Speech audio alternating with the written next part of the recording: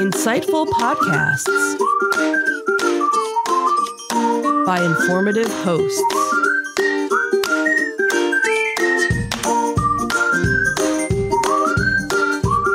Insights into Things, a podcast network.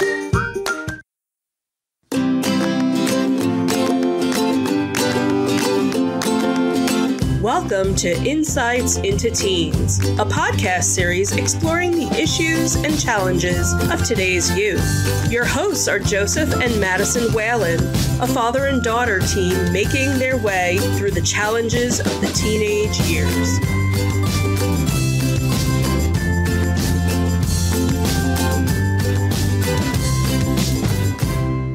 Welcome to Insights into Teens. This is episode 104, Why a Good GPA is Important.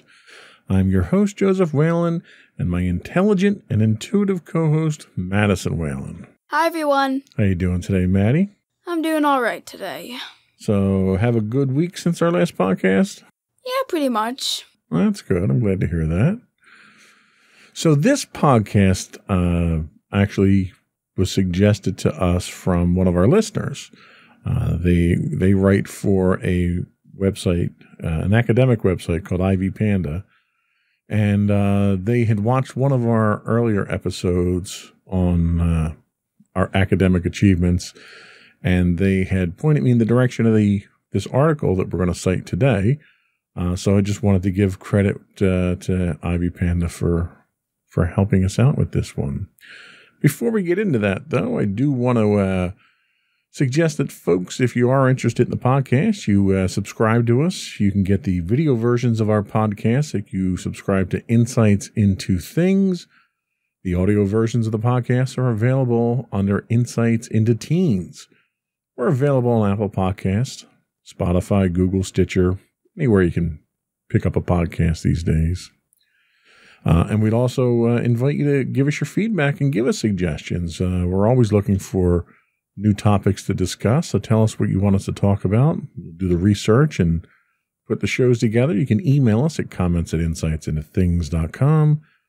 We are on Twitter at insights_things. We are on Facebook at facebook.com/insightsintothingspodcast. You can get us on Instagram at insightsintothings. Or you can reach out to us directly through our website at www.insightsintothings.com. Shall we get into it? We shall. All right, let us commence shouting.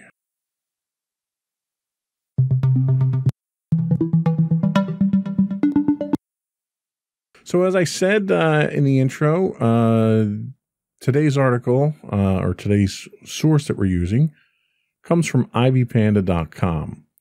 And the first question we ask is, what is a GPA? Madison, why don't you tell us what a GPA is? So GPA stands for grade point average, and it's a number that shows the average of all final grades you've earned over time from schooling. So now, the one thing to keep in mind with GPA, so when you get your grades now, you're graded on a 100-point scale, right? Mm-hmm. Typically, what you see is your GPA is measured in a 4-point scale. Okay. So 100 in your scale would be a 4.0 in a GPA scale. Okay. And depending on what that average is, you'll drop below a 4.0 and a percentage of that or decimal places of that and so forth. So typically, for a GPA, you're shooting for a 4.0 for the highest grade that you can get. Okay. So why is it important to have a good GPA? What are some of the examples? Let's go down this list of examples here. Why don't you start us out? Having an exceptional GPA opens opportunities for you that you may not otherwise have access to, including academic, professional, and other opportunities. Your GPA is a measure of your success academically, and it is a metric that many people look to not only as a measure of learned knowledge, but of work ethic, dedication, intelligence, and discipline. So basically what we mean by that is when they look at your GPA from a strictly number standpoint, is a measure of what you've done academically. But you know, being a straight A student, that in order to get that high grade point average, a lot goes into it. Give us some examples of some of the things that go into some of the effort that you have to put forth. Well, one of the main things I have to put forth is problem solving. A lot of times there are points where I don't entirely fully understand something, or I have to come up against, or I have to answer a question in a way that I need to approach a question in a way I haven't done before, and I need to use problem-solving skills in order to solve those problems. Another one would probably be time management. I need to make time for all my studies, and I have to make time to study for all of them.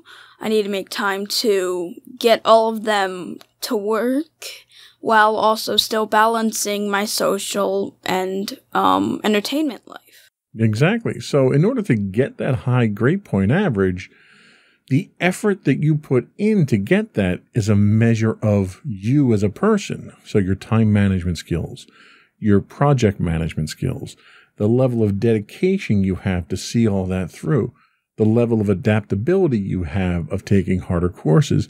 So even though it's the number itself is a measure of just your academic achievement, when people look at that number, there's a lot more that you get out of that because of the effort and the dedication that you have to put into your academic achievements to get that number. So there's a lot more to it than just, hey, I got straight A's. Mm-hmm.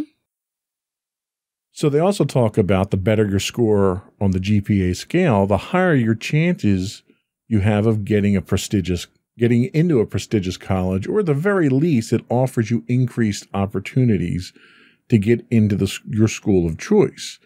When you go to apply for colleges, they're going to look at what your GPA is. And the higher your GPA is, the more colleges you'll be accepted to, especially if you're looking to get into a prestigious college, an Ivy League college or something like that.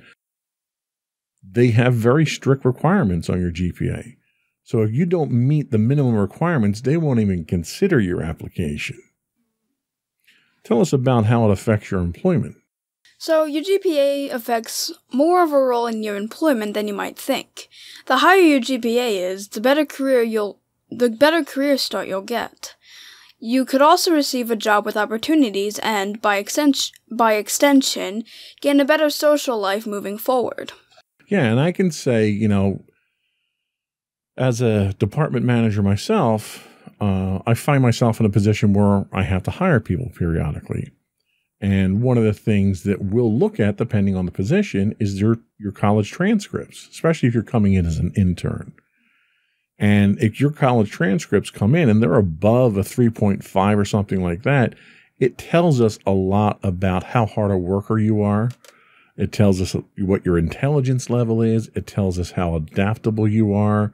And depending on the position that we're putting you in, it's going to tell us a lot about the skills that we're looking for. So when you go out into the world, when you get to my age, I'll be honest with you, they stop looking at that stuff because it's no longer a measure of the person that you are because of how much you change. But early on in your career, it can be very critical to getting into the place that you want to get the experience that you want. And that's very important. Your GPA is the only way to show how well you did with your school subjects. So while you may perform better in certain subjects, the GPA score represents the overall situation. So I may be great in history and I may excel in history, but I may be terrible in mathematics or science, and that is reflected in the GPA. So if you just take one or two courses that you're very good at or that you're interested in, those other courses that you're taking could drag down that GPA for you. Mm. So it's an overall reflection of what you're doing in school itself. Mm-hmm. Tell us about the next one. So students with a high GPA have more options available to themselves. For example, a good GPA score can help you apply for a scholarship, enroll in different programs, get involved in extracurricular activities, as well as joining clubs and organizations. A good GPA score is a way to show clubs, scholarship communities, universities, and organizations that you're a hardworking student who is capable of reaching your goals and that you have ambitions, and most organizations are looking for those people. And I think that really sums up the benefits themselves, because the benefit of a high GPA isn't just that you did well in school. It speaks volumes of your character, your work ethic, your capabilities, your ambition. So it tells a prospective college or employer a lot about who you are as a person, because you got to figure, let's take a job interview, for instance. So when you go to apply for a job, you put together a resume or a CV or something like that that shows why you should be picked for the job. And if you're fresh out of college or fresh out of high school, you don't have a lot of experience to put down there. Mm-hmm. So the one thing that you have going for you at that point, if you have a high GPA, is you put that down and you put down the courses that you've taken and the experiences in clubs and so forth that you were involved in. And the interviewer looks at that and can kind of get a good assessment of the type of person that you are.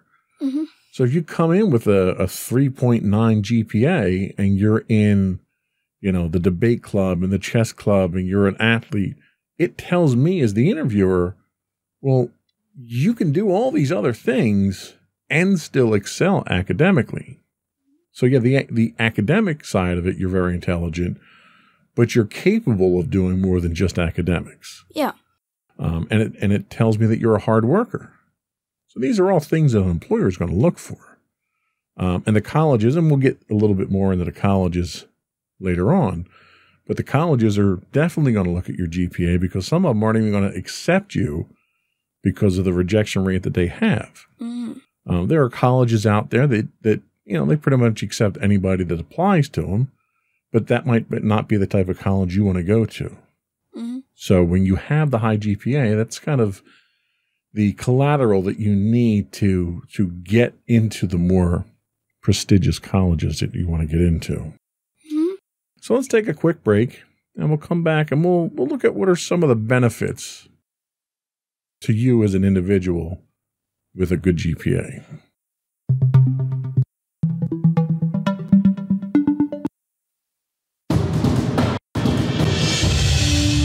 For over 7 years, the Second Sith Empire has been the premier community guild in the online game Star Wars: The Old Republic.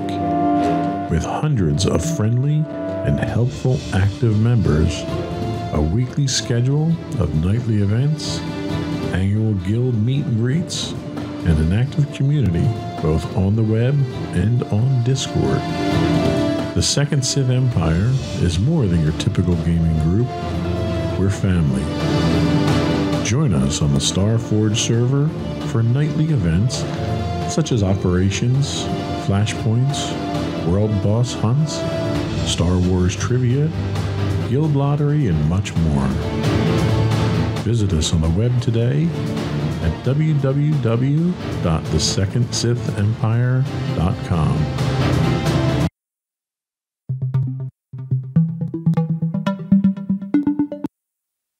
Welcome back to episode 104 of Insights into Teens. We're talking about why it's important to have a good GPA. So some of the benefits include broader opportunities. So the major and most important benefit of good grades is much bigger selection of opportunities. From elite high school programs, which you were able to get into because of your grades, to better chances of getting a scholarship, which you're going to start looking at in the next few years as you get further into high school, to greater odds of receiving a well-paying job, or at least the job that you're looking to get into. Okay. This benefit alone is too good not to pass up, and is a great motivation to try and do your best in school. Ultimately, putting in the effort to earn higher grades pays off later in life. And the one thing, and I can't emphasize enough, the importance of being able to get into the job that you're looking to get into. That early experience is something that can snowball and build into a much better paying job, a much better long-term career, and it has a huge influence on things moving forward. Okay. What's our next benefit? Our next benefit is a wider selection of universities. Some colleges and universities accept almost every high school graduate who applies. Others are much more selective and have a certain percentage of students allowed to go to their institution. There are also universities that decline most students that apply, accepting only 25% or less of the students that do apply. This is why GPA plays a crucial role in the selection process. The higher your GPA score is, the more universities will accept you and the more options you have available to you. And then we talk about scholarships. We touched on this before, and I think a lot of people tend to think of athletics when they think of scholarships. You think you do very good in football or basketball and you get a scholarship to go to college for free. But in reality, there's a ton of scholarships out there for academic achievements. So if you can do well in school, get a high GPA, get all the other benefits that we've talked about already, and then have that partially or totally pay for your college as part of a scholarship, that's a win-win all around. Most financial aid programs for students have a strict set of requirements for your GPA. So if you drop below that, they won't finance you.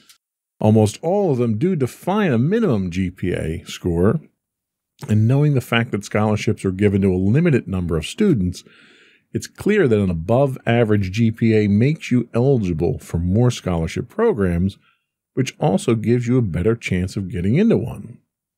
So anything that increases your chances of being a more viable candidate is a good thing. What's next? Next up, we have the ability to get involved in extracurricular activities. Some say if you study hard, there will be no time left for anything extra. Look at it from a different point of view. If you decide not to try out for a sports team, the coach will... Oh, wait, no. If you decide to try out for a sports team, the coach will check your eligibility. Apart from your physical capabilities, the coach will also check your academic performance, including GPA scores. If they're high, the coach won't have to worry that one day you'll drop out of the team because you failed an exam. Yeah, and this is a good example here, too, of an unintended consequence. So the one example they give here is that if you have a good GPA, the coach will know that you're going to be able to stick with the team. The problem a lot of students don't realize is that most of your schools, your high schools at least, have minimum academic requirements to participate in extracurricular activities. So, for instance, and they do this for your benefit. It's not to punish you or anything like that. If you go out for basketball, for instance, and you're a straight A student, and you start playing basketball after school, and you're practicing, and it's taking a lot of your time and your weekend time, and you're exhausted all the time, and they see your grades start to drop, they're going to pull you out of that program because the program itself is affecting you negatively with your academics. So having that GPA allows you, and maintaining that GPA allows you to participate in these schools and these programs rather. And we're not just talking about sports programs. We're talking about band or drama club or the debate club or chess or anything else that you want to do. If they see that it's affecting you academically, they're not going to allow you to do those things. Certainly your parents probably aren't going to allow you to continue doing it. But, it's also a confidence builder for the coaches and the, team captains to know that, you're able to not only do academics very well, but you're able to do the sports on top of it. And that's sort of what we alluded to earlier about how it reflects well on you that you're capable of doing multiple things. You can also benefit with a career boost. So the world's top colleges and companies have that status of being at the top for a reason. To be able to be a part of top colleges and companies, you must prove that you deserve it. You can say you're a hard worker and show your charming personality, but people on admissions committees and at job interviews prefer to believe the facts and the actual achievements. Mm-hmm. In order for your career to skyrocket from the start, lay the foundation for it right away by earning good grades. I've interviewed with a lot of people. They were smooth talkers. They were very eloquent and very friendly, and I got along with them great. But if they couldn't demonstrate to me or show to me proof that they were competent for the job, I couldn't consider them. As much as I may have liked the person sitting across the desk from me, I can't give you a job because you're a nice person. I'm not hiring. At no point in time am I hiring for a position called nice person. So having that documented proof that you can do the work is very important. Mm-hmm. How about your confidence? How does it affect your confidence? Well, improved confidence. Outstanding achievements require hard work. If you're too afraid to put all your effort into reaching a goal, you'll never know how it feels to get there. It may be difficult when you first start, but once you begin succeeding, your confidence grows. When your confidence grows, it won't be scary to go all in anymore. You begin to build on that earned confidence and realize how much you can accomplish. And this is something that you and I have discussed repeatedly in the past with your academics. The fact that you are repeatedly successful and consistently successful at what you do with the grades that you bring home, but you don't have the confidence moving forward. The longer you're consistently effective at academics, the more that confidence will build. And over time, you're going to start understanding that the challenges that you face aren't insurmountable challenges. And eventually, and even to a certain extent now, because of the more advanced courses that you're taking, you're going to want to challenge yourself. That confidence level is going to get you to the point that you want to challenge yourself and do harder things. And that all is reflected in your GPA as well. The last benefit we have to talk about here is better personal image. So a high GPA shows more than how good you are as a student. Everyone knows it takes great effort to get those high grades, and your GPA is evidence that you're capable and willing to work hard to achieve your goals. It shows that you're able to maintain consistency during schooling. It's a sign of your commitment, time management skills, and ability to handle tough assignments. And this kind of goes back to what we were saying earlier in the first segment, that your GPA isn't just a reflection of you scholastically. It's a statement of the traits and qualities that you have that allow you to be so accomplished scholastically. Mm-hmm. So those are some of the good benefits. But with every good benefit, there are some downsides, right? Yep. Why don't you tell us about some of the downsides? So, one of the main downsides is having to prove yourself more. Talking to an administrations committee or having a job interview will always be a challenge if you have a low GPA. The thing is that you'll have to make people believe you about your other positive aspects and that you really are a good student despite your lacking academic performance. It could even come to having to format and compose your resumes and cover letters in a specific way to avoid scrutiny of a low GPA. Yes, and this is something that I've seen cross my desk a number of times. In fact, I'm hiring for a position now that I would say probably 60% of the people aren't qualified for the position just looking at their resume. And the problem you have is that if your GPA is not acceptable, we'll say. I'm not saying you have to come in with a 4.0, but if it's below a 3 or lower than that, then the majority of the time you spend at a job interview is trying to sell yourself. And that gets very hard if you're not a salesperson. Mm-hmm. With a high GPA, when you walk in, the paperwork is there. It's like walking in with degrees right off the bat. Mm-hmm. The evidence is there. It sells you. Then the interviewer has a chance to get to know you and just be more casual and talk. And you can be yourself at that point in time. You're not putting on a sales pitch. Yeah. So it makes interviews so much easier. The other downside that you have is a bad image. Earning good grades means having to find compromises and push through difficult tasks and assignments. A low GPA shows that you were unable to face these tasks, even though it was the goal you needed to achieve. Even if you'll claim that you have good and diverse personality, your GPA score may contradict that. It's very hard. This is a first impression type thing, and they tell you that first impressions are the most important. When you walk in and someone sees that you have a low GPA, it immediately sets a negative tone to the interview. And then you have to spend the rest of the interview overcoming that. So that's one of the pitfalls that you have going into just a job interview. But, there are times you won't even get your foot in the door or get a job interview when you come in with too low a GPA or certainly for the college admissions board. Wow. What's the next one we have? So the next one is lacking skills and knowledge.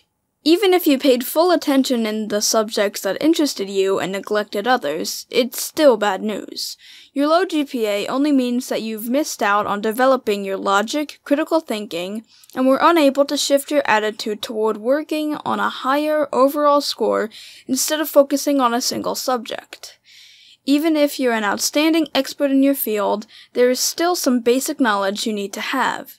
If you're in a situation where that knowledge is required, you risk embarrassing yourself or compromising a project you may be participating in. Yeah, and that kind of goes back to what we were talking about before, where if you're not competent for a job, but you do manage to sell yourself and get hired for it, then what do you do? If you don't have the skills, if you didn't have the skills to get the GPA in the first place and didn't put the effort in, and didn't develop the time management skills, and you find yourself in a position where you have to manage a project or produce something, and you don't really have those skills, what do you do then? Yeah. I mean, that's a very difficult position to be in at that point. Mm-hmm. And the last thing you want to do is let down your employer or lean on your coworkers and have them carry you, because you can't do that through your whole life. You might be able to skirt by one or two projects. It kind of makes me think of when you have group projects at school and the other members in your group don't participate as much as they should, and you carry the whole group. You make them look good because of how good you are. But the next project that they're on, they might not have you as a partner, and they might have someone like them as a partner. And then what do? They don't learn anything at that point. Yeah. And if you continue to do that through your scholastic career and you let other people carry you, there comes a point where they're going to stop. Someone's going to stop carrying you. You have to deliver at some point in time. Mm-hmm. And if you've been doing that for years, you're kind of left in a lurch there. You can't do anything about it. Mm-hmm. So we did talk about time management. So inconsistencies in your grades that led to a low GPA can show you couldn't manage your priorities and leave enough time for all classes. This isn't a good sign when you're applying for a job or when you try to enter university. If that's not enough, some might even interpret it as a lack of self-discipline because you couldn't push yourself to earn the desired score. So again, it's a reflection of yourself. So what's the last one that we have here? The last one is other people's judgment. GPA is not only an extremely important metric in modern education, but it's also important that other people may build their whole judgment about you as a person around your GPA only, which I'm not sure if you want to do that entirely, but sure, I guess. I don't know. Yeah, it's probably not a good thing, but like they say, some people do that because if you don't come up with a good GPA, you're not even going to get people's attention. A higher GPA can be correlated to higher intelligence, better dedication and commitment, willing to work hard, and meet your obligations. But a low GPA can be interpreted as the exact opposite. Right. With a low GPA, people look at that and they think, well, you didn't really apply yourself. Or maybe you're lazy. Or maybe you aren't that intelligent. Maybe you don't have the qualities that we're looking for in our students at this college. Maybe you don't have the ability to do the job that we're looking to hire you for. When you come in with those negative impressions with a low GPA, it's an uphill battle at that point in time. You may be able to do the job. Maybe you coasted through high school. People do that. Maybe you're a lot smarter than what the piece of paper in front of you says. But you have to prove that. Yeah. Instead of walking in with a piece of paper that says I'm that smart, it does the job for you at that point. So there's definitely detriments to low GPAs. So we're going to take our last break here, and then we're going to come back and we're going to talk about some ideas on how to improve your GPA.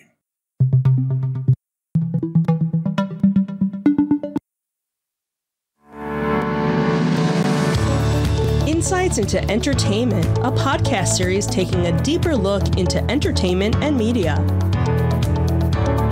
Our husband and wife team of pop culture fanatics are exploring all things from music and movies to television and fandom.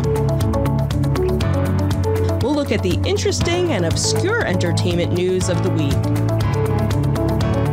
We'll talk about theme park and pop culture news. We'll give you the latest and greatest on pop culture conventions. We'll give you a deep dive into Disney, Star Wars, and much more. Check out our video episodes at youtube.com/insightsintothings.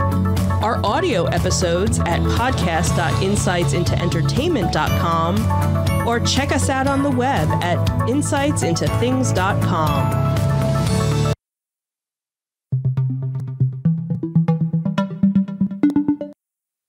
Welcome back to Insights into Teens. So how do you improve your GPA? I think the first thing we should talk about is the fact that you need to know what your GPA is. And if you see that your GPA isn't that high, don't leave it that way. Do something about it. There's a couple of ways, we'll talk about a couple of ways that you can improve your score, but you need to make sure you're looking at what your grades are on a regular basis, because as you move along, you'll find it's a lot easier to keep them up if you see a dip anywhere along the lines. Mm-hmm. What's our first tip on how to improve your GPA? So the first tip is take difficult classes. This might seem counterintuitive, but more challenge can bring more improvement. With more challenges, you'll progress faster and earn grades that you deserve. This mainly applies to people with a good enough GPA, but who want to improve it. And I think this is a great example of what you're doing right now. You're in how many advanced classes right now? 3. So you're in 3. Now you're moving into the college prep courses that you're going to be starting on the academy level when you go into the high school next year. How did you take the difficulty?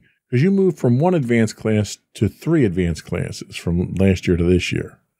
How did that impact you from a workload and difficulty standpoint? Well, I will say I was definitely expected of more.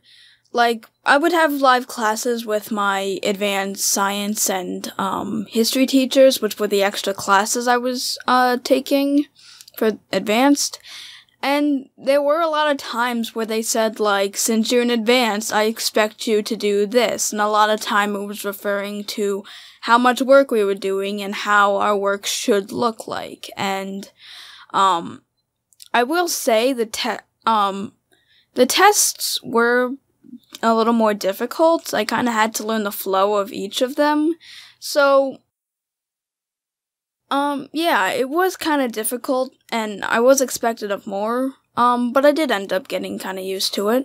Yeah, the expectations go up. There's less hand-holding. There's more expectation for independent work and independent thinking, And all of that drives you towards, going to college, because you're not going to get handheld in college. What's the next hint that we have? The next one we have is ask for help. There's nothing wrong with asking for assistance when you need it. Many students who experience difficulties make the same mistake. They keep silent about it. Asking for help is a smarter decision than trying to figure out the solution to the problem on your own. That's probably really important at the high school level, because the teachers are there to educate you. It's their job to make you succeed. With that in mind, how are you about asking for help when you don't understand something? I definitely think I'm better than I was before. When I was in 7th and 6th, mainly 7th grade, I was always kind of scared to raise my hand to either answer a question or ask a question, because I'd either think, well, my answer's stupid, or my question's stupid, or maybe I'm disrupting them, or maybe she can't help me, or I just kind of went through all those problems in my head. And I guess since I've been online for school now, asking questions has kind of been easier for me, and I kind of know that asking questions is better, and I have gotten extra help with them. So, yeah, I'm better than where I was. Well, that's good. Yeah, I guess working online, because you can directly message the teacher. You're not, the focus of the class isn't on you when you're asking a question. I could certainly see that. And the fact that you're seeing good results from that's important. My philosophy has always been the only stupid question is the one you don't ask. There's never any question you shouldn't ask. You should always feel comfortable doing that. What's our next hint? Our next hint is focus on your studies and follow the schedule. You need to fight the urge to procrastinate. Creating an individual schedule can help you focus on achieving your goals. Have a session of critical thinking and work on your study habits. This usually shows areas that need improvement. So how are you at keeping your schedule? Especially now that you're working, you're schooling from home. It's got to be difficult to keep a schedule. I mean, especially when we first started, because it was really kind of crazy when we first started. We didn't really have a schedule. It was just, okay, all your classes gave you work. Just do it by the end of the day, or do it when we think it's due. Now we do actually have periods for it, and I am able to better keep my schedule for that. And for after school, if I do have work I need to do, I focus on one thing, get that done, then focus on another thing, get that done, and I kind of have a set schedule in a way. Yeah, there's an overall lack of appreciation, I think, for routine. The routines that we get into on a day-to-day basis really help us to keep our focus, to keep us organized, and to a certain extent to motivate us. If I know that I'm going to get out of school at a certain time, then I'm going to work to that goal. If I know that lunch is right around the corner and my stomach's growling, then I'm going to work to get my stuff done. So it's these little milestones that help. And when you get out into the real world and you're working a job, you sort of set those for yourself as well. And usually they tend to revolve around time off or holidays or something like that, or projects. If I know I have a project that I'm working on now, that project usually is planned out to the point where I know when it's going to end roughly. And you work at a pace to get to that point, so that when you get to that point, you have a chance, you sprint up to that point and you have a chance to take a breather. So scheduling and routine are very helpful. What's next? Next up is find the right balance.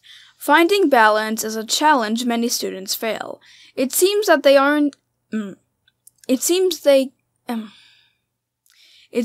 can't figure out where to draw the line between studies and social life, which normally results in poor academic performance. Spend a couple days monitoring how much time you spend on different activities, then make the necessary adjustments. And one of the advantages I think we have right now is there really isn't much social life. But before the pandemic happened, how did you find that balance? Because obviously your grades have been very good for quite some time now. So you must have struck a balance there somewhere. How did you do that? Well, I'll start off where, when I was in 6th grade, which, still was an interesting time in my life. It was kind of where I tried to find the balance at that point. And when I was doing my schoolwork, in aftercare, I guess I would kind of balance my social life at the same time. Like, I'd get my work done, and then I'd go and do something else. My work always came first, and then when I was done, I would go and be social. And even when I was doing my work, I was kind of able to be social because my one friend was younger than me and would usually sometimes need help with her work, and I would always be there to assist. And it was never too hard to the she never really distracted me like everything else did. Me and her were just working on our schoolwork, and it was kind of regular. By the time I was in 7th grade and I didn't have aftercare, I was able to focus more on my studies, and since I really didn't have any clubs at the time, I didn't really have a social life outside of school, besides, of course, texting my friends and stuff.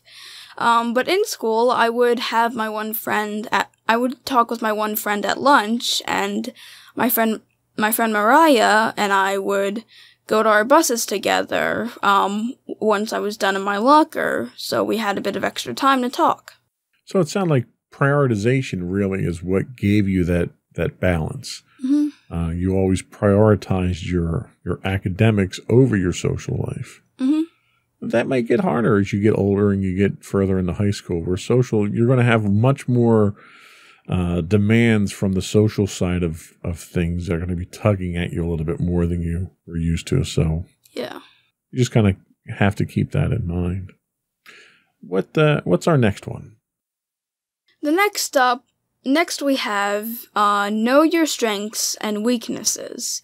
Pick the subjects you're interested in the most, and keep in mind that the more classes you take, the less influence each class is going to have on your GPA. It doesn't mean that you need to cram your schedule full, just pick what you think will keep you interested. How do you think you are at determining what your strengths and weaknesses are? Well, I definitely know that I'm very strong in my academics, and I also know which hobbies I'm strong in and what I'm weak in. And when it comes to my academic subjects, I know which ones I'm better in and I know which ones I'm worse in. So I definitely don't shy away from my weaknesses, and I try to highlight my strengths as well. So are there any academic habits you have that you think need to be improved? I guess more or less understanding that I do have strengths. Like I said, I'm not afraid to know my weaknesses, but I do sometimes overshadow my strengths. Although I am aware of a lot of them, sometimes they do get overshadowed. Just because I guess, just focus on accepting my weaknesses more. Right. That makes sense. What's the last one that we have? The last one we have is set small goals and give yourself rewards. Instead of having one big goal of improving your GPA, have a set of smaller, more realistic goals that you can achieve in a shorter amount of time. Satisfying rewards will keep you motivated, so you'll lower the chance of losing interest and dropping the whole idea. Yeah, this kind of goes along the problem-solving philosophy that we've talked about a number of times on the podcast. And that is, take those bigger challenges that you have and find a way to divide them up into smaller goals, smaller pieces. And then you attack those pieces individually, and eventually you start seeing the progress that you're making, and those pieces that you've conquered and solved start to assemble like a puzzle until eventually you've got the whole thing solved. Yep. Because you'll find, from a inspiration and motivation standpoint, and even from a morale standpoint, it's a lot easier to break things into smaller chunks and start getting some of those early victories, what we like to call, the low-hanging fruit. Let's establish some triumphs right off the bat here. Let's get a couple wins under our belt. Then we're going to feel good about it. We're going to be motivated to continue on. And then we'll start getting the more progressively difficult things done. And before you know it, you're 90% of the way there. You're almost done. So dividing things into smaller batches is very important. And giving yourself rewards. The reward could be finishing one of those projects and solving one of those things. The other thing could just be, all right, I'm going to work on this term paper until such and such time. And the reward that I get, I'm going to go get something to drink, or I'm going to get up and stretch or something like that.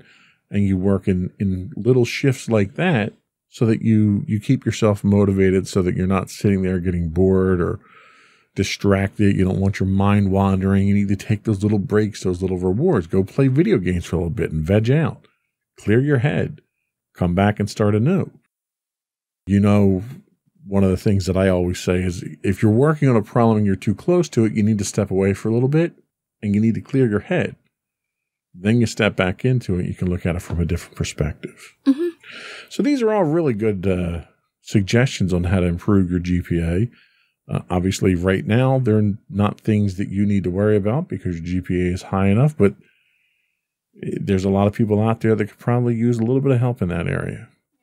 I hope we've kind of done the article at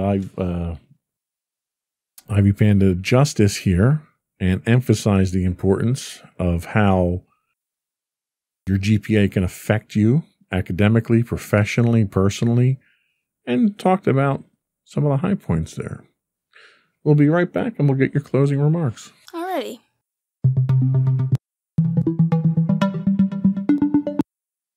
Go for your closing remarks. Alright, so to anyone out there who is looking to improve their GPA for if it is low or if for just of the sake of improving it, I would recommend that you would try out some of these, some of the things we mentioned here. And if these are not enough for you, go ahead and try and find other ways. Get insight from others who have had the same experience as you. And stay in school. Stay in school. Yeah. Okay. Sage advice as usual. Thank you. You don't have to hit the microphone. There's no need to get violent. I didn't mean to hit it. Before we go, I would once again suggest you subscribe to the podcast. Video versions can be found listed as Insights into Things. Audio versions of the podcast are listed as Insights into Teens. You'll find us on Apple Podcasts, Spotify, Google, Stitcher, iHeartRadio, TuneIn, Castro, Amazon, etc., etc. We would also love to get your feedback. This article or this episode was thanks to feedback from one of our listeners. We would love to get more feedback on topics you'd like us to discuss, topics you'd like us not to discuss. Tell us how we're doing, how we can improve. We're always looking to improve. You can email us suggestions over to comments@insightsintothings.com. You can hit us on Twitter at insights_things. You can also get high-res versions of our videos on YouTube at youtube.com/insightsintothings. We do stream 6 days a week on Twitch at twitch.tv/insightsintothings. Just a side note, if you have Amazon Prime, you also get a Twitch Prime monthly subscription. We would very much appreciate it if you threw that our way. It helps us out a lot. Audio versions of the podcast can be found at podcast.insightsintoteens.com. You can give us feedback on Facebook at facebook.com/insightsintothingspodcast. You can get us on Instagram at insightsintothings, or you can go right to our website at www.insightsintothings.com and give us your feedback. And don't forget to check out our other two podcasts, Insights in Entertainment, hosted by you and Mommy, and Insights into Tomorrow, our monthly podcast hosted by you and my brother Sam. Well done. That's it. Another one in the books. Bye, everyone. Bye.